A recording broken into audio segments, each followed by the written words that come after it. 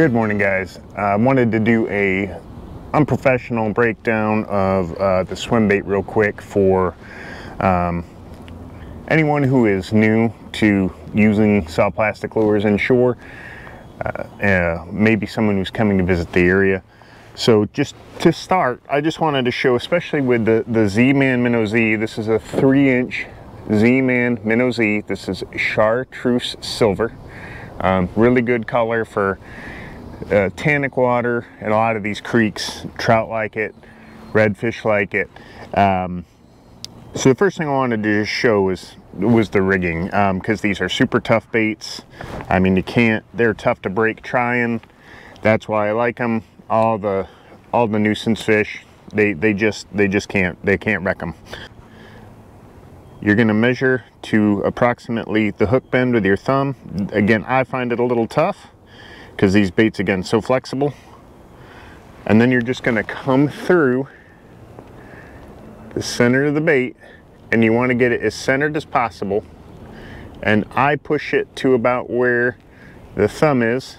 So my hook point's right about where my thumb is, and then I turn it out, and you want it to come out right between those fins. Once you get that, push it up. I like to pull it right up over the jig head, and then I pull it down to try to dig that material into those bait keepers. And then you just kind of straighten the bait out on the hook a little bit. And you should end up with something like that. It doesn't have to be perfect. You just want to make sure it's got a good roll to it when it swims, and the tail kicks real good.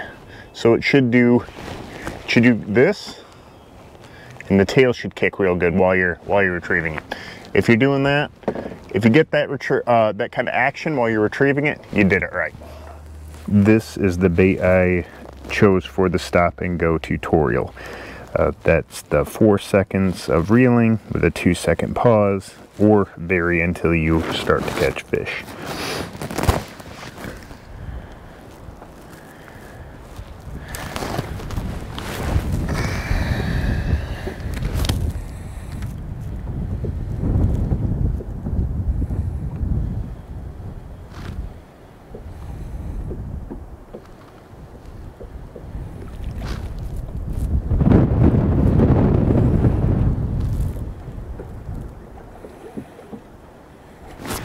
There we go, on that stop and go, finally.